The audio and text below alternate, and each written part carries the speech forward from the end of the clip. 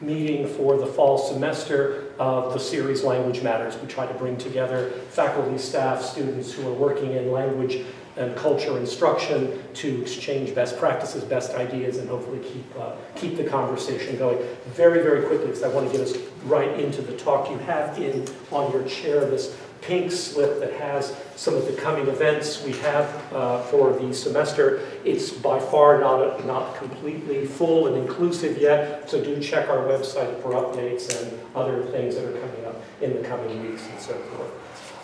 Let me get into a very short introduction of our speaker. This semester we made the decision actually last semester that fall, and hopefully we'll even move into spring, we wanted to dedicate to having our extraordinary graduate student assistant instructors be the focus of our presentations. We found increasingly that the ideas and practices they're bringing to our classrooms are the kinds of things that the old folk like myself need both to hear and to experience firsthand. So I have the pleasure of having today's speaker in my own seminar last semester and thought the work she was doing was simply astonishingly impressive, and I thought we really all should share it. So, with no further ado, let me introduce our speaker today is Sarah Pichon, who is a PhD student in French Studies in our Department of French and Italian, working on non-conforming individuals and identity negotiations in the 19th century.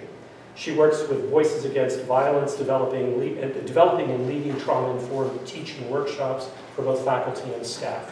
She also creates inclusivity workshops for various groups on campus. Most recently, she was invited to speak at the Faculty Innovation Center's Inclusive Teaching and Learning Symposium. You'll notice again on the pink sheet, one of their next workshops, in fact, later this week, is going to be one more in this series that Sarah was a presenter in.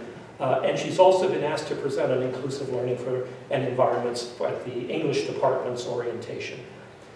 Her line now, not mine. She does not claim to be an expert on any of these topics or anything else except maybe the Harry Potter series. I beg to differ because I find very much she is a specialist, certainly on today's topic, inclusive pedagogy and the language learning classroom. Please welcome our assistant instructor, Sarah Pichon. Thank you.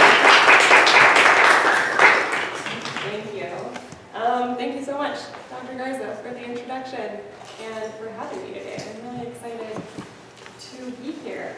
So like Dr. Garza said, I am a graduate student in French Studies, and my pronouns are she, her, and hers. And I've been working with Voices Against Violence, which for those of you who don't know, is a really amazing organization on campus that works with individuals who have survived interpersonal violence, sexual assault, other forms of violence. And I've been developing inclusive pedagogical frameworks with them for a while now, particularly a series on trauma-informed teaching. And I've developed some series on difficult dialogues, specifically targeted towards TAs and AIs. But I do want to reiterate, I'm sorry, Dr. Garza, that I don't think this makes me an expert. I'm still learning, and I'm still discovering new practices and learning how to make old practices better, and I really want this to be a conversation more than anything else. So what I'm going to do is I'm going to be presenting on various practices that you might implement into your classrooms, that we might implement into our classrooms, to help make them more inclusive spaces. And I'm going to focus on 3 primary topics. The first one being welcoming trans and gender non-conforming individuals into our language classrooms. The other one being about representation and race and diversity. And the last one being about diversifying our materials and providing additional resources, which this last one is a very broad topic and is kind of going to overlap with the first 2. And I just want to say that these are 3 topics of hundreds that need addressing in regards to inclusivity in the language classroom, in any classroom. The Faculty Innovation Center is doing amazing work. They do amazing presentations on universal design for learning that I'm really obsessed with, that present the idea that there is no such thing as a standard learner, and that we should adapt our classrooms to that, and it's really amazing. But universal design for learning is so fascinating, but I won't be talking about it today. So what I'm going to do is I'm going to really just present just a few, 3 or 4 for each topic, kind of hopefully practically implementable practices. And my examples and my resources are drawn directly from my time as a French instructor. So I hope that that can be carried out into other languages. I'm sure it can be carried out into other languages.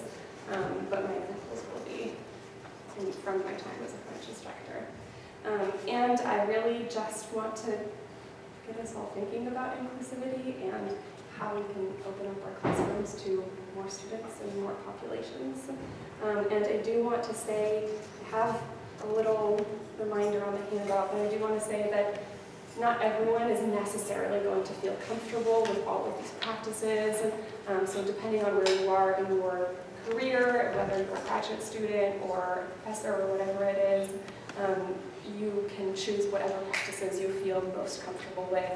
This is not a how-to, this is just, these are some suggestions that I've found to be successful in my experience.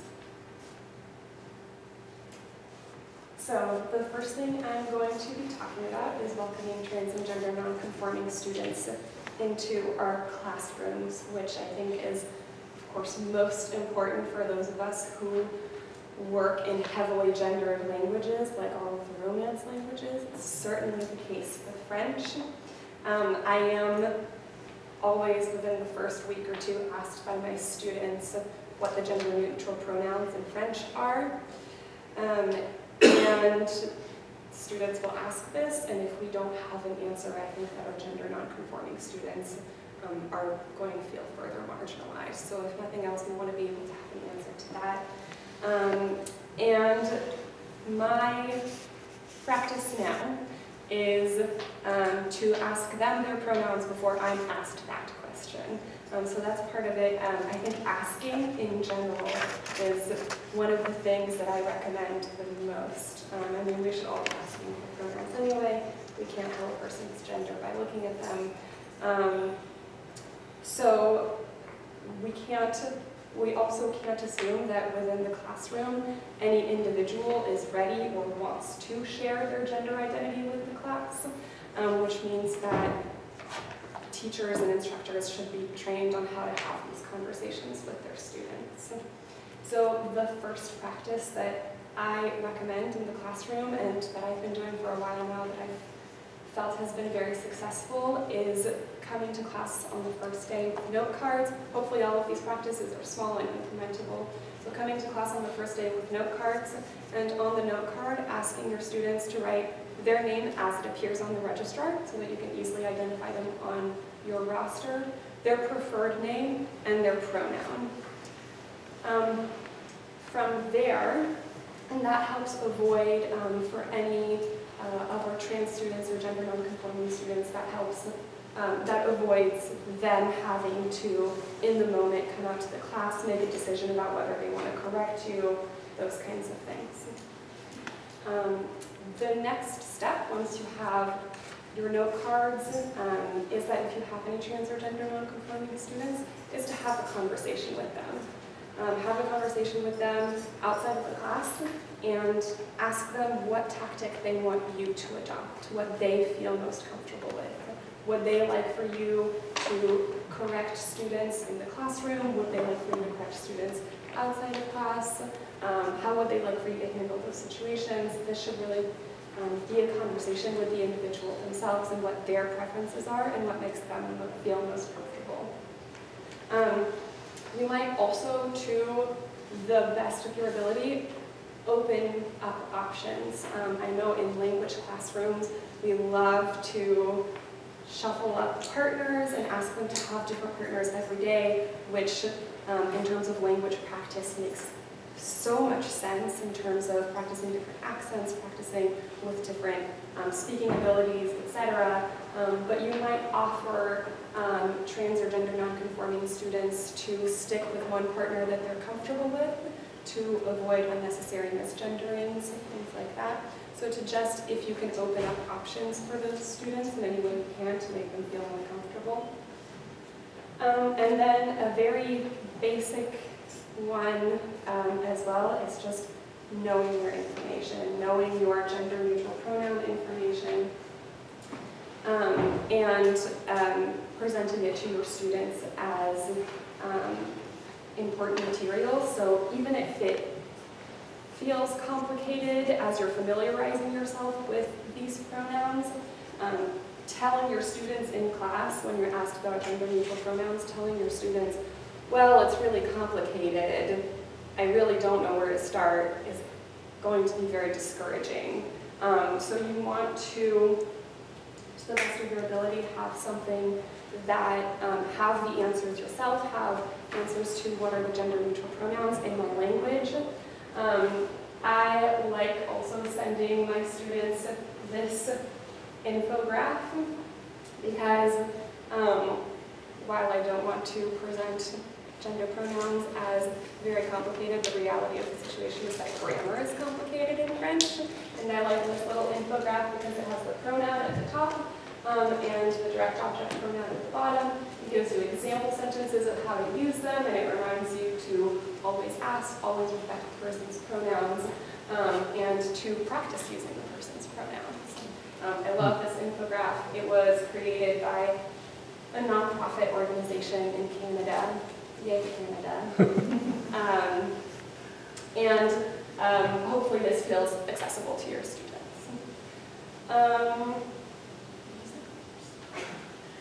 So, providing them with clear and accessible information. I do want to clarify that by saying that we don't want to make gender-neutral pronouns seem overly complicated, we do want to be honest about how these conversations are or are not happening in the country that speak our languages, right? We don't, I mean, in France, for example, it is okay and important to have conversations with your students about how this is not a topic, this is not a widespread topic that is being talked about in the mainstream. That if, for example, they go on the study abroad trip to Lyon, this is something that we could talk about, but that, you know, when they meet their families or something, won't be standard practice. But that doesn't mean that these conversations aren't being had. Of course, there are plenty of trans and gender non-conforming individuals in France, and there are so many different resources. So the last thing that you can do that I really recommend is to provide them with resources. So I think this is really important, especially if you are not yourself part of the identity group that you're talking about, that you're having a conversation with your students about. There are so many, the internet can be a really horrifying place, but it can also be a really lovely place. And there are some amazing bloggers, there are amazing articles, there are amazing YouTubers having great conversations about this all over the internet. And so I like to provide some resources in that way as well. This is an example that I like. This is an LGBTQ plus YouTuber, Princess, who in this video, Princess is talking about all of the different ways that you can express yourself as a gender non-conforming individual, all of the pronouns that you might use, the options that you have. Et assez fort phonétiquement parlant. Et enfin, Raphaël peut vous demander d'utiliser des pronoms neutres qui ont été construits au fil du temps, qui ne sont pas forcément hyper répandus dans le grand public, voire pas du tout. Mais voilà, il existe yet. I know we don't all speak French, so it's might not be interesting to everyone. But Princess is great, and there are so many resources that are really similar to this. Let's see, can I do this? And talk on using technology.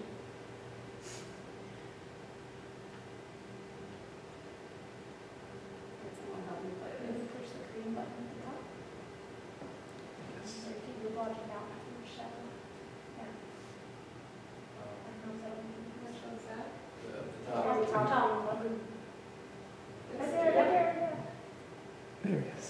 Okay, that was embarrassing. Here we go. Okay. There's some little part. That doesn't matter. Okay. So the next thing I'm going to be talking about is representation and race and diversity. Another question that I inevitably get at within the first week or so of teaching French is a student of color who asks me, how do I describe myself? Do I call myself noir? Do I call myself black? What words do I use to describe myself? How do I describe myself as a black individual? And the answer in France is actually a little complicated. But that's all the more reason for us to be prepared to have these conversations. And these cultural discussions are so important to have in the classroom because language is culturally loaded. So the idea here is to really just think about and practice methods to have these conversations so that you feel as comfortable as possible having them when they come up in the classroom. While at the same time, again, as with the other topic, providing authentic resources for your students so that they're hearing from plenty of individuals who are part of this identity group. So the first thing that you can do, that you can hopefully do, not all of us can do this, but if you're lucky enough to be working with your own material and creating your own material, the first thing that you can do is diversify your text as much as possible and to rethink your material every semester, right? Your material shouldn't be featuring only certain identities because things keep moving forward and that's how progress works. This isn't something that we can just do once and decide that now it's done and now my material is diverse and inclusive and I can check it off my list. It's something that we have to kind of come back to every semester and rethink every semester. So you want to just kind of always consistently be asking yourself questions about am I representing different identity groups and what does that representation look like in my texts? So to that end, as you're looking through your material, you also want to try and eliminate any exclusionary language that you might have in there, any exclusionary exercises. We do not mean by this that you need to be censoring your texts at all, but simply that you're asking yourself questions about the kind of representation that you have, right? Or any of my exercises, is any of my language stereotyping a certain identity group? Those kinds of questions. And finally, as with everything else, the best practice is always to just kind of have open conversations with your students. For example, about what it means to be black in France, about how we talk about it, or again, how we don't talk about it, because race in France isn't really talked about, certainly not the way that it's talked about here in the States. So to, again, be honest with your students about this, what is the language that's being used in France, this is maybe a difficult practice, but one that hopefully the more we do it, the more comfortable with it we become, is to acknowledge our own privilege and acknowledge any gaps in knowledge that we might have.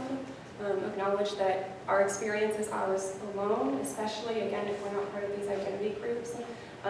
Just acknowledge the privilege that you have.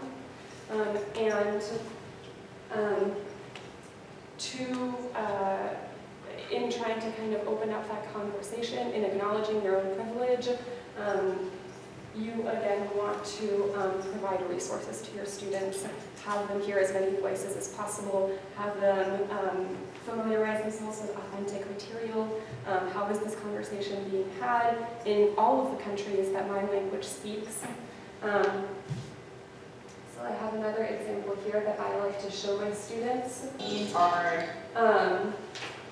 this is a video series called Fene, and it's all about being black and being French and the intersections of those two things. And these are just interviews of Parisian people. To connect with other English, which I like, and I can show it to all levels. Because it's always the people that come to them and never the opposite, so they must miss something at the end of the day. At the same time, we're very used to talking English, so I feel more for them than for me actually. For instance, when they talk to us, they can't fully grasp all the subtleties of our culture being Black and French. They always tend to refer to French image like croissant, being a white dude with a talking cheese, or this type of cliche. But they don't know what it is to be Black and French at the same time. Whereas we know. So that's just an example. Again, there's so many resources out there. And which brings me to my last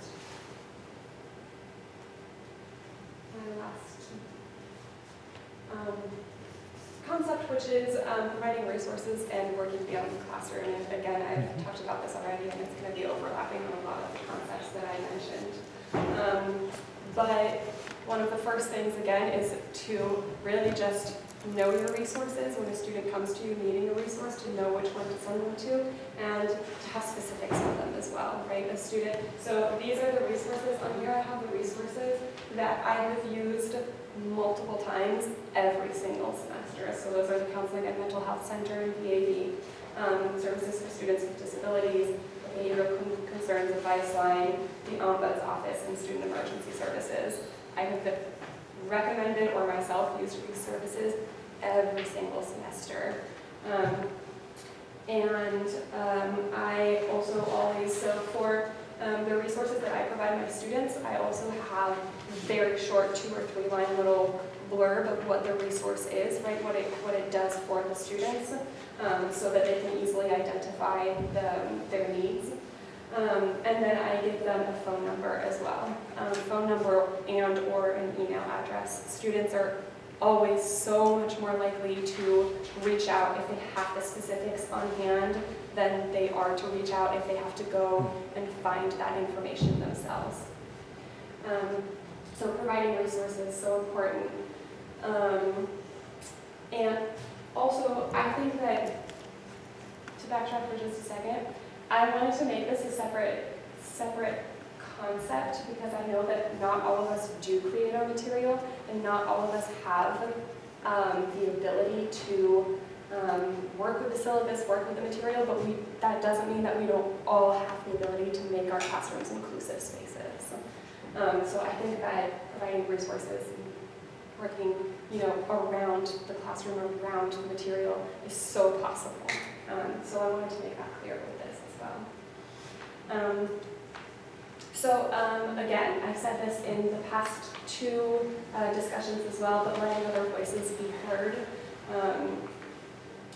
especially if you're not part of that identity group, is really important. And what I like to do also is before class, that's when I tend to show these kinds of materials, or talk about those kinds of materials as the students are kind of coming in and settling down and playing a video, or I'm playing a music clip or something like that. And at the end of the week, I like to send them a little newsletter that has all of the information, all of the resources that we've looked at that week. So I just send, the title of the artist and the song, or I send the link to the article, or whatever it is, so that it's all there for the students. It's all accessible. But it doesn't feel overwhelming, right? It's like an announcement that if they're feeling overwhelmed with French class that week, they can just kind of ignore and be like, okay, I'm going to concentrate on my indirect object pronouns and not look at the newsletter this week. But it's also all there for students who are looking to practice French more, who are looking for outside resources, those kinds of things. And finally, I really encourage everyone to talk to their supervisors. If you have a supervisor, I know not yourself a supervisor, talk to your supervisor about inclusivity and additions to tests and those kinds of things. And those are all of my recommended practices. On the handout, there is a sheet with the practices sorted into before, during, and after class, and some space for you to think about how you might implement those into your classroom. I like worksheets and working through things, so hopefully that can be of use to someone. But questions or other suggestions, other things that have worked in their classes, other things that work with other languages? Please. So I can take privilege here to start off, because I think actually the Q&A section of these presentations is some of the most useful part we have. I love this stuff. And I've only recently found my own textbook getting a 6 out of 10 rating. I was crushed because it's 6 out of 10 rating for inclusivity, this Russian language textbook, largely because finding materials, Russia is not inclusive, let's just say it as it is. Mr. Putin, not so much. Russia itself, not so much. To get authentic materials that are themselves, especially with gender issues, inclusive, ethnic, one thing, gender, completely different one, very difficult to do. And so as a result, we wound up with a textbook that we felt was representative of Russia in 2010, but for world global standards of what is inclusive in our own classrooms here, not at all, really not very, very good at it. What can we do when getting authentic materials in? I'm thinking of countries I've been working with, Arabic the last 3 years. Getting materials that are inclusive in Arabic-speaking countries also challenging to do. How do we create, in a sense, environments where getting these materials is not the problem, or not we don't have the ease with which we'd like it to be, to make it part of our classes every day? Any suggestions you've got on how we can, in a sense, make our classrooms still represent their cultures, but also be the kind of ideal inclusive environment that you're talking about here, which is incredibly laudable? Yeah, absolutely. In terms of the classroom, in terms of the textbook itself, I'm not sure how many suggestions I have, but in terms of the classroom, I think that there's always the possibility of having that conversation and that open discussion with your students. Right. And I would honestly maybe just start there. And that doing small things also, like the note cards, signals to your students that those identities, while they may not be recognized, while they may not be kind of standard practice in those countries, you recognize these identities in your classroom and they're valid in your classroom. So kind of establishing that kind of base inclusive environment from the beginning that signals also to your students that if they need to or want to have a conversation with you about these things, that they can. And then you yourself having those conversations with certain exercises, you know, if there's an exercise that maybe particularly lends itself to it. Thank you. Please go. I'd like to add to what wonderful presentation. Thank you so much. Because I face the same problem you do. Hindi, the language is not inclusive. The country was not inclusive. Now we're at a crossroad. Legally we are, but still culturally it's not a very inclusive culture at this point in time. I use that to my advantage because you can use the materials you have and then take that as a board to start discussing what is happening in the culture, whether it's inclusive or not, and get them to debate the whole issue. And you can even start that at the elementary level. We don't have a gender-neutral pronoun yet, so we talk about how we don't have it, and hopefully that will change. The language will change to keep up with the legal changes that are taking place. So small little pieces so people in there know that we are an inclusive space, and we're discussing how to get the language. Quite nice. That's quite nice. That's one way of dealing with it, because we have exactly the same problem. And I would add also to, when that's the case, to let your students use their imagination and let them, you know, if a student, if you have this conversation with a student, offer for your student to come up with their own gender-neutral pronoun in the language. You know, if they tell you, I'm really not comfortable deciding on a single pronoun, I would like to use this pronoun, have the conversation about, great, grammatically, here's what you can do, I'll take this into consideration when I'm grading all of your paragraphs, etc. Yeah, I was just going to say, in addition to those comments, it's a great way to do what ACTFL wants us to do, which is compare cultures, and not say all cultures are doing the same things, operating on the same level, the same motives, but really to heighten their awareness.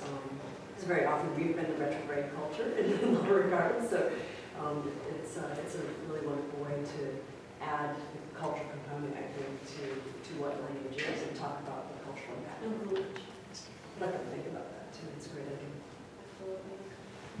Carl, you have to. First of all, thanks so much for this. It's really fascinating, and I think that the categories that you're talking about here, so race and gender and ableness, and all the categories that are kind of indexed now by the new categories of this inclusive, the label inclusive. There have always been a lot of social categories, but these are the hot ones that are being used, hot button ones now. And what's so interesting about all of them is that they're all so dynamic. People are making it up as they go along.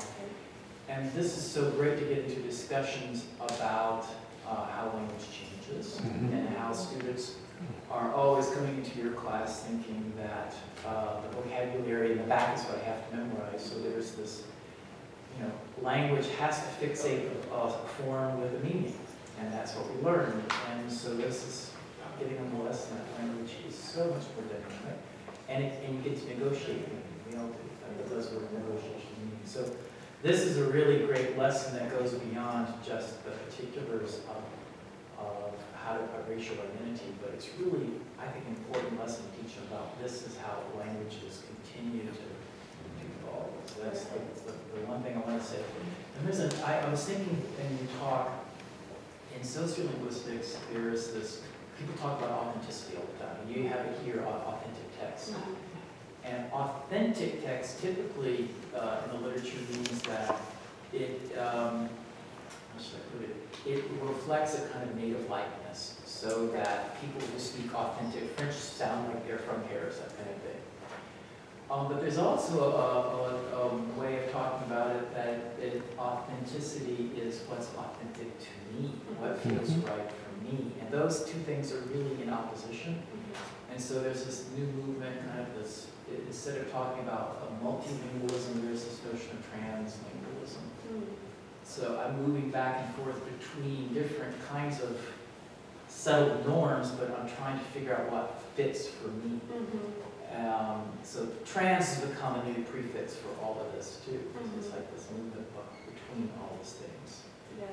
And I think all of these notions are basically fundamental to understanding what language is, but this really makes it kind of understandable in a way. I think, because they're used to talking about this right now. It's right in the discourse today, so it's terrific.